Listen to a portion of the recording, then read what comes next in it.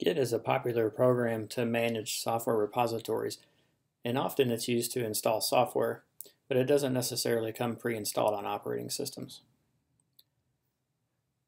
To install it on Linux, in this case Ubuntu, we're going to use package management program that comes with the operating system.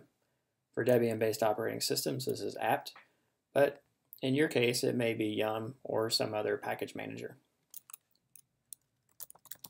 To start with, we're going to use sudo privileges because we need to be root to install software. And we're going to use apt to do the installation.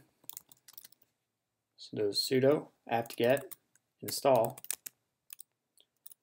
and we're going to install Git. We hit enter our password, and apt will go ahead and download the repository and install it. Now we can use git clone to install software on Git repositories.